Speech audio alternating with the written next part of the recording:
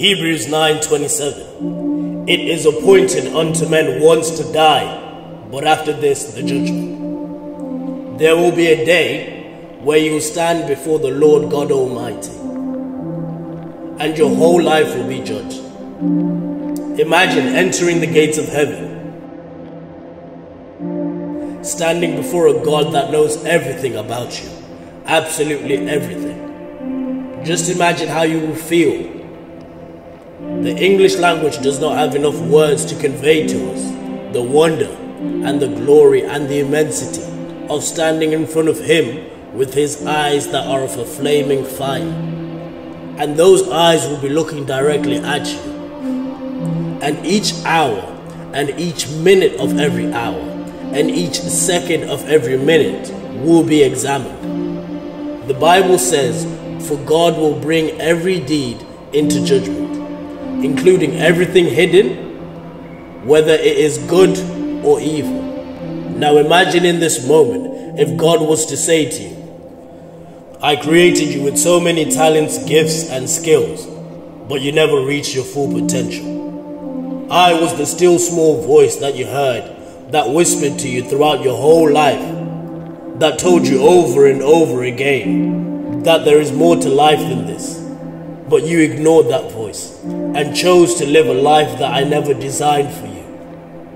One thing that really hurts me is that some of you watching this video today will never do what God knows you are capable of doing. You will never bring into fruition the potential that God has put inside you. And there is no one to blame but yourself.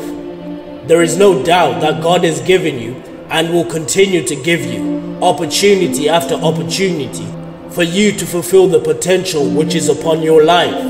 But most of you will ignore or simply dismiss these opportunities, either because you think it's beneath you or above you, but God does not make mistakes.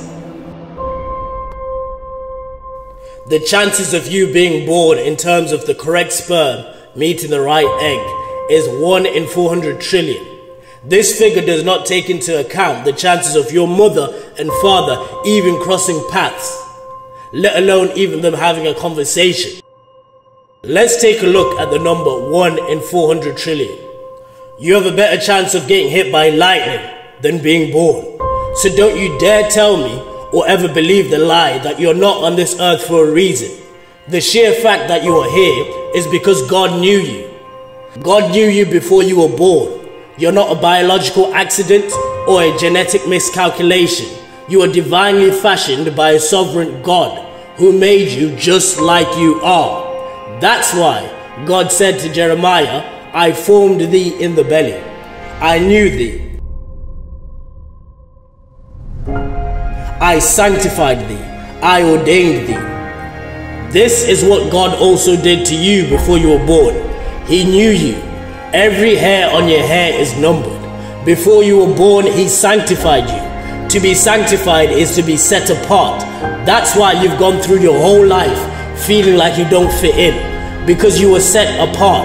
How can you fit in when God wants to elevate you to new heights, places you've never been before, places you've never seen?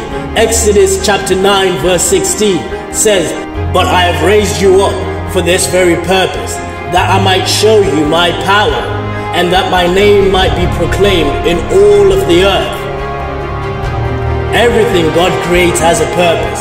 Every tree, every bird, every star in the sky has a purpose. He is not a God who creates without reason. So why would God create you without a purpose? Philippians 4:13 needs to be engraved into your mind. I can do all things through Christ who strengthens me.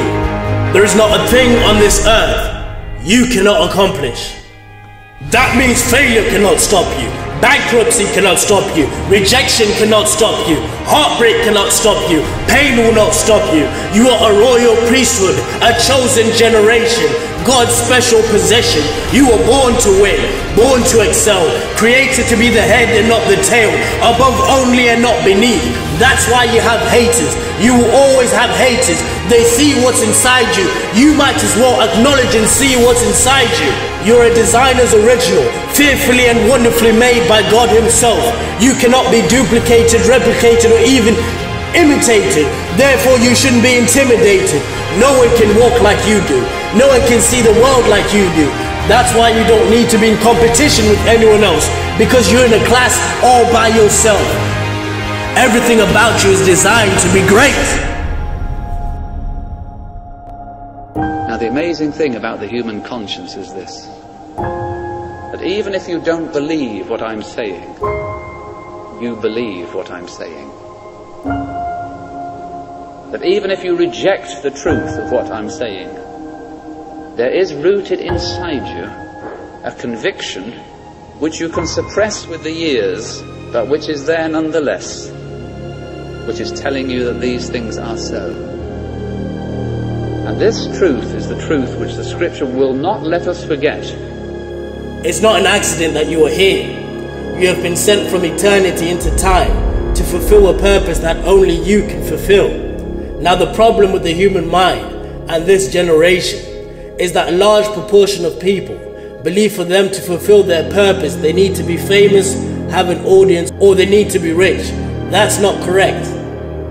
Your purpose could be a purpose that doesn't require an audience. You could be designed to be the best doctor in the state, or open up the best bakery in the state, or even be a missionary that goes to places that the gospel has never reached.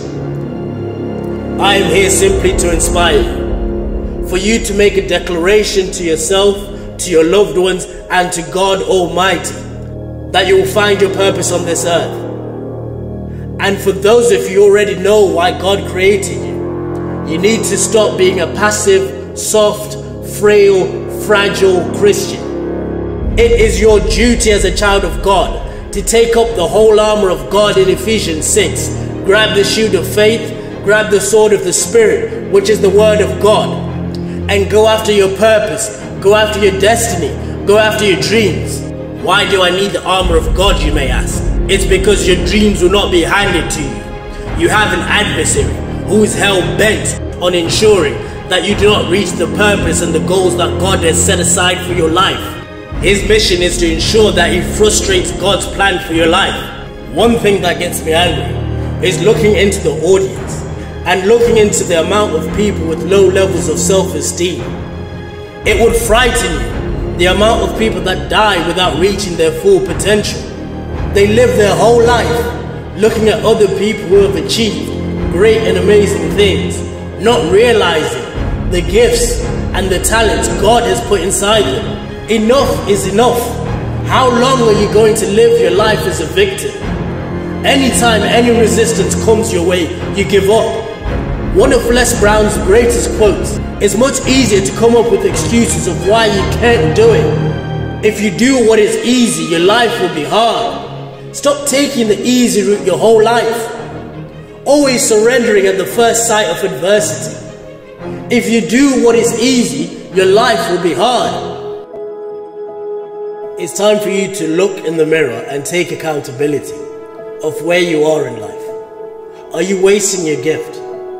Can you honestly look in the mirror and say, I am using all the gifts and talents God has given me to their full potential? Or do you look in the mirror and feel like you're stuck? The harsh reality is you can only blame yourself. There are countless of people who have had a worse start in life than you, and yet they've still managed to utilize the gifts and the talents that God has given them and to make their life a success. It's not too late for you. That's the reality. It really is not too late for you. You're not too old. Colonel Sanders, the founder of KFC, founded KFC at the age of 62. At the age of 62. In the space of 12 years, he had built the company to have over 600 franchised outlets.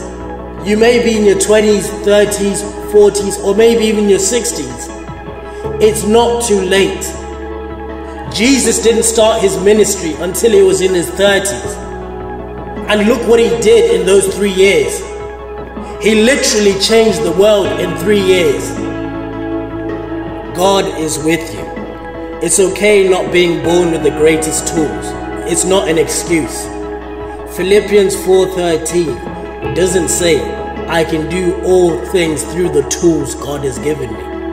No, it says I can do all things through Christ. The only thing you need is Christ. The whole world can be against you, but all you need is Christ.